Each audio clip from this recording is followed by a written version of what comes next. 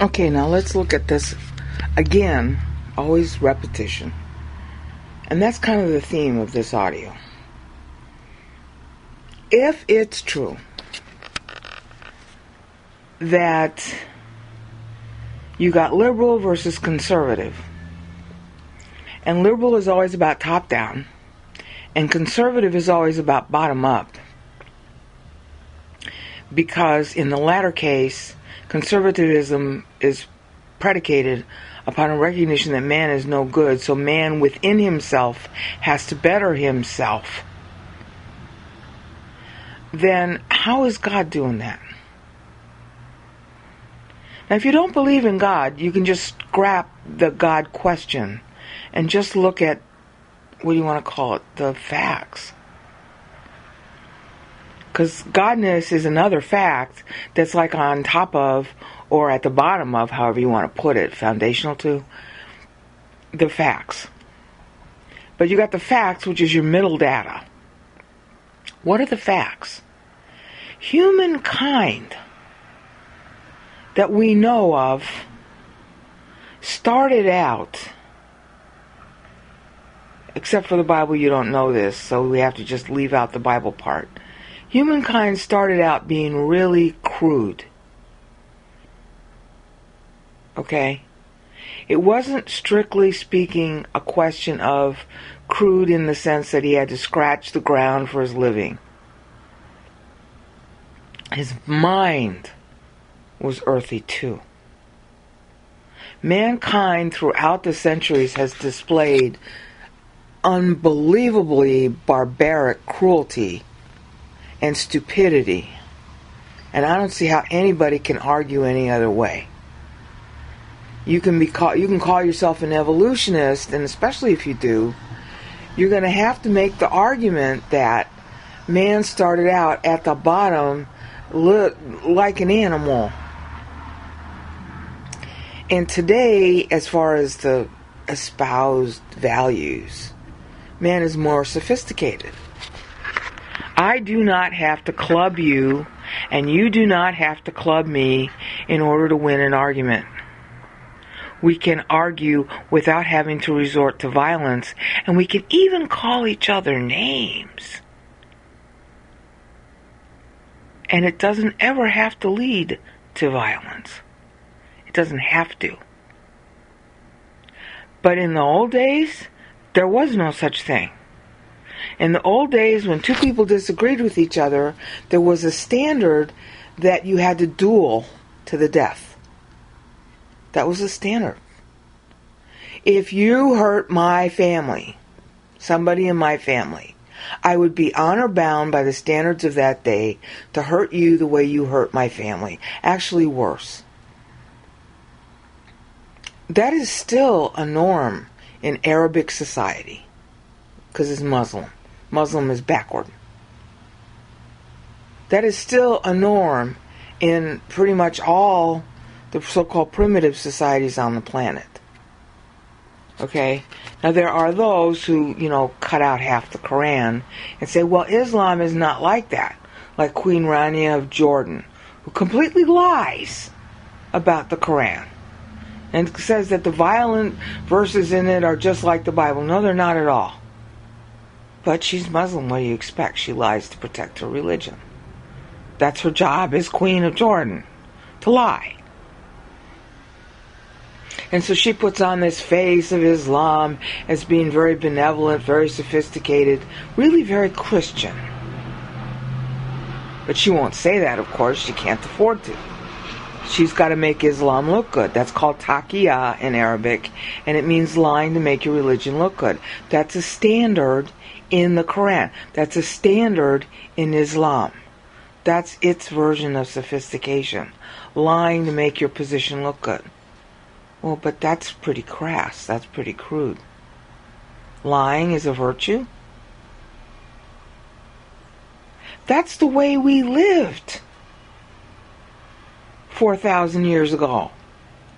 You lied, you cheated, you stole, you did whatever it was, and the only virtue in society was that you stayed alive and you beat everybody, or you defended whatever was termed your family or tribe, no matter what it cost, no matter how nasty you had to be to the other guy. That was considered a virtue. Along comes the Mosaic Law and says, no, that's not a virtue.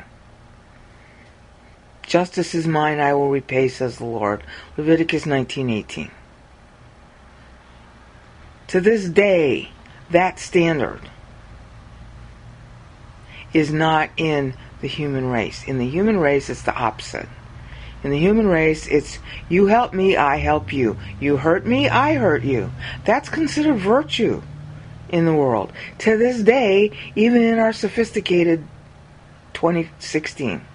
And the guy who emulates that really the best is Donald Trump. You hurt me, I hurt you. Ha ha ha. Well, anybody mature would call that childish. But anybody childish would call it mature and right. So that's why all the childish people support Donald Trump. You cannot be a mature human being and support Donald Trump. It's not possible. He represents the whole spectrum of the childishness, the crudity of the human race back in the beginning, except that it is 2016 and now we have more advanced technological tools to express our crude childishness. So look at that. For all of mankind's sophistication today, he's really not gotten out of the mire. M-I-R-E. M-I-R-E. Mire is a euphemism for shit. It's a mixture of dirt and shit. That's what mire is. That's the English definition of the term. You might not find it in English dictionaries today because we paper over our crudeness that remains with more sophisticated words like mire instead of shit.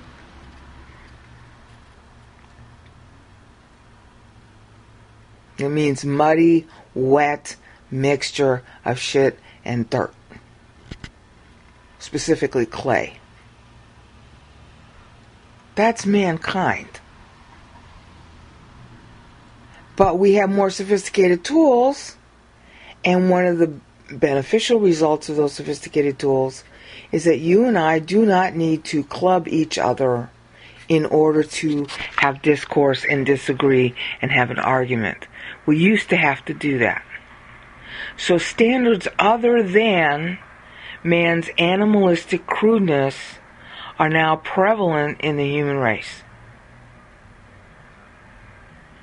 through repetition.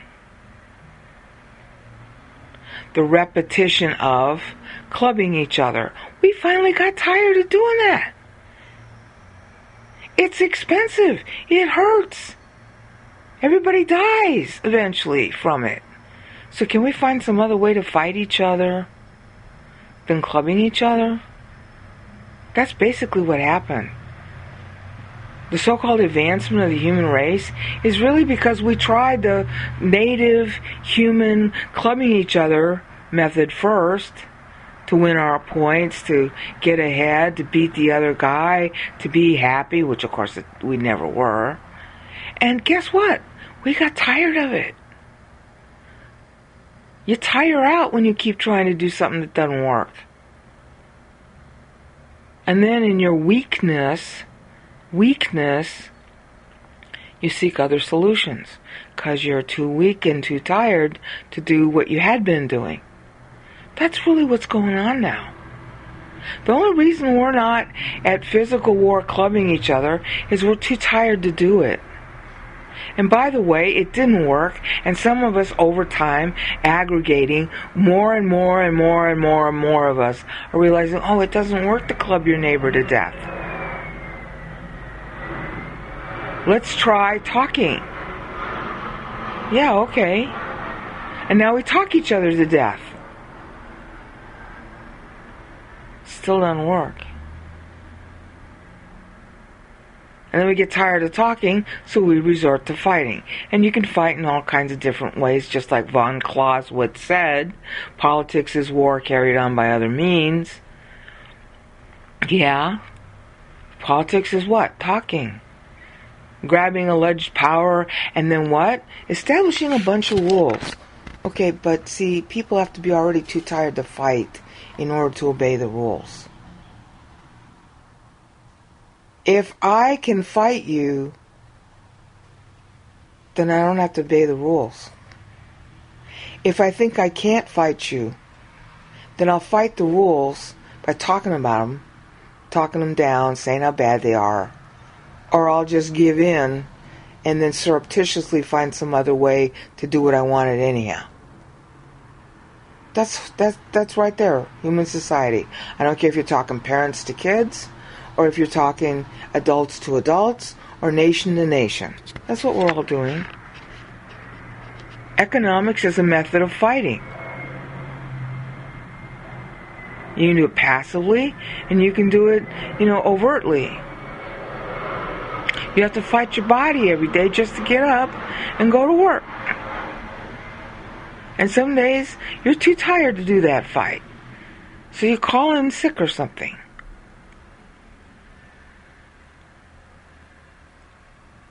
So you'll notice that even when we say, oh, this is good, this is right, this is true, and we talk rather than club each other, we're still fighting by other means. Now, that progressive tiring out that leads to other forms of fighting, that leads to, as it were, more understanding and other methods of trying to resolve problems, that's been a progressive historical thing in the human race writ large. We're all warring right now, but not the way we used to. I'll get in comments, you'll get in comments, you'll find somebody whose position you recognize is totally crazy, and you fight with them with what? Your words. And they fight back with you. And maybe every once in a while, somebody will come along and agree with you, and oh, look at how refreshing that is. But most of the time, you might as well be talking to a wall.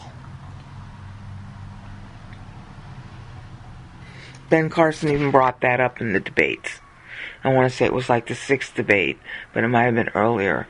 He said, have you looked at the comments and articles, meaning online? He says, everybody's fighting with each other. When did we become so nasty? We've always been that nasty. That's what he's not recognizing. What he should have said is, when did we start to become so honest? And that's really a good thing. And that's one of the good things about Trump. He's honest, he's a jerk, and he's honest. But he's honest, so now there's more honest debate. And yeah, it's more fighting without any kind of compromise, without any kind of resolution. But it's honest. So you see, the thing that's good about it, the disruptiveness of it, is also what's bad about it, the disruptiveness of it. If you can fight by talking, and you can get to a resolution of some kind, even if it's only to get it off your chest, that's better than having to club the other guy. Less effort, less time, less cost, same satisfaction. Because when you club the other guy to death, then 5 other guys are going to have to club you to death. That's what we learned in history. Now think about this from God's perspective. The human race has to fight its way out of the mire. God is the God of freedom. God says, truth, be free.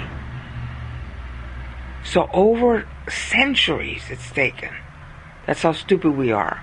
Over the centuries, we fight one way and we tire out. So we fight another way and we tire out. And we fight another way and we tire out. And we fight another way and we tire out. Meanwhile, we're actually learning something. So no matter what you say is your approach to politics or government, liberal or conservative, in any event, you're fighting.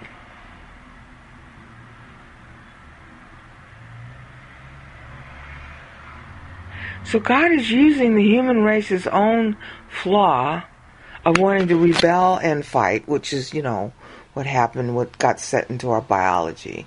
The minute the woman took the fruit and Adam took it from her, that's Romans 5:12. In our biology, we have this need to rebel against truth, a need to rebel against God, a need to rebel against authority, a need to rebel against, the exigencies of life.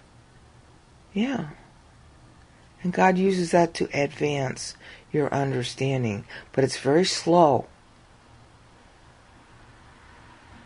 And look at the results over the centuries. I do not need to club you. You do not need to club me. If you and I fight in words and we end up still not agreeing, we'll call each other names and eventually tire out and just walk away. I don't have to beat you up. You don't have to beat me up. You get it off your chest, I get it off my chest, we walk away, we're both alive, we're both still in the economy doing whatever it is we do. And we learn something. What do we learn? Fighting is pointless, and yet necessary. Isn't that what we're really learning? You fight and fight and fight and fight and nothing happens. That's why my avatar, in the internet is Sisyphus rolling the rock up the hill. Sisyphus was a Greek myth story about a guy who got punished by the gods for whatever it was he did wrong, I don't remember. And the punishment to the gods was that he'd have this big boulder, that he'd have this terrific need to push it all the way up some hill, and then he no sooner gets to the top than he feels the need to push it all the way down. Then he gets to the bottom and he's got to push it up again. And that was his eternal punishment, to keep rolling this boulder up and down, up and down, up and down a hill. But that's what we're doing. We think, once I get to the top of the hill, it'll be fine. And it's not. And then we have to roll it down, and then we think, I get to the bottom of the hill, it will be fine, but it's not. And what do we learn then? That it's pointless to fight, but we can't stop fighting. But we do change the way we fight, and in the process learn something. So the human race today is spending most of its time fighting by other means that end up being a whole lot more productive. It's more productive if I don't have to club you to death. Because then you're still alive to do your production, I'm still alive to do my production, and yes, all of our production is rolling a stone up and down a hill, but we learn something in the process. Both of us still alive. You don't have to club me to death, I don't have to club you to death. I walk away from the argument thinking I won, you walk away from the argument thinking you won, and actually we both did win because we learned something. And what did we learn? Am I trying to change your mind, or you trying to change my mind? Doesn't do any good at all. So when I fight, when you fight, who are you really fighting? Yourself. What good got done?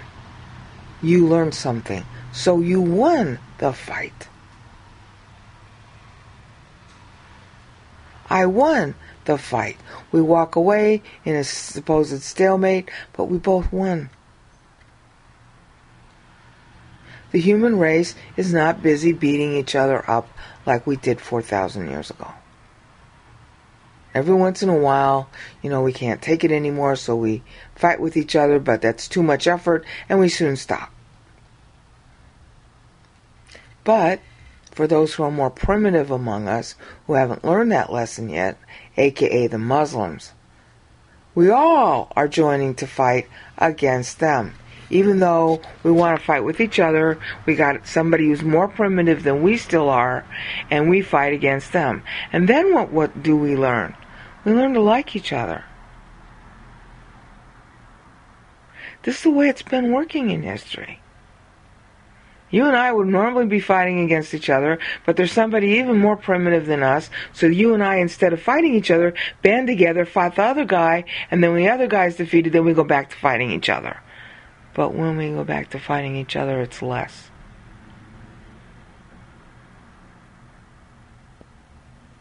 Because we remember for a short time. that we were once allies. So we don't want to fight each other as much. So the desire to fight and fight and fight gets tired out, reduces. And the desire to find other solutions than that other fighting increases. Now what's the point of all this? In eternity it's going to be the same way. Except we're all fighting for a common goal. For everybody to learn a little bit more. You fight yourself, you fight others, but not really against them, fighting for them by fighting them. This is how God does it with us.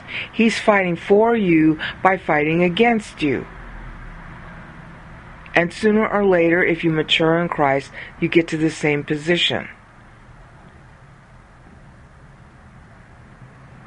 Now, the liberal versus conservative fighting that's going on actually ends up having that same result. So you can't say, well, I wish everybody was conservative. No. Because if all you had was conservatives, then they would, how do you want to call it? They would actually go down. They would become more animalistic. Because that's the other problem with fighting the other guy. If I fight you and club you to death, then I'm going to tell myself I'm right and you're wrong, and I won't learn from the fight. If you club me to death, then you're going to tell yourself your position is right and I'm wrong, and you won't learn. Because none of us are 100% right. So that's why the fight has to be kept alive. That's why the fight goes on forever. That's why this whole business of truth be free is a fight. If it's free, it's fight. Fight and free. They're two sides of a coin. So you need the guy who's against you to be alive for that reason too. Isn't this ironic? So yeah, the conservatives in history are right because they're basing their position on history, which the fact is that man is no good. Okay, so if he's no good, then he's got to fight. If he's no good, he already wants to fight. So then you turn the fight on its head and have the same fight benefit mankind. That's the way God designed it. If you don't believe in God, still the facts are that when man fights, he either tires out or improves. So to stop the fight is to stop the improvement. And that's another reason why liberalism is wrong. But what's bad about liberalism is what's good about liberalism. It's constantly fighting the conservative. Liberalism wants a top-down, government benevolent answer. Liberalism wants really a Satan. Satan's whole idea of governing the human race and angels is top-down. That's what liberalism is. It's Satan's plan. Okay, but Satan's plan is needed. Isn't that interesting? Satan's plan is needed too. Hell goes on forever. Too. So whether you believe in no God or you believe in any God, you still got the same answer. So you can't just say, okay, well the conservatives are right, so then we got to defeat liberalism. No, you fight against it, but you don't want to defeat it. Because liberalism is what holds the conservatives' feet to their fire. Because if the conservatives truly won, then they would slide down too. If the liberals win, they slide down. If the conservatives win, they slide down. So really what you want is deadlock. And that's a real important thing to understand. Because the big argument back in the 1990s was, all we ever had was deadlock. Congress never achieved anything. And then the Republicans decided, okay, we're not going to be, stupid anymore. We're going to cave in to our Democratic president. And now the argument is, you shouldn't have caved into the Democratic president. You should have been living up to true conservative ideals. Okay, then let's go back to deadlock. Always the balance, one against the other. Because the actual learning, the actual progress is in the fight, not in the victory. That's ironic, huh?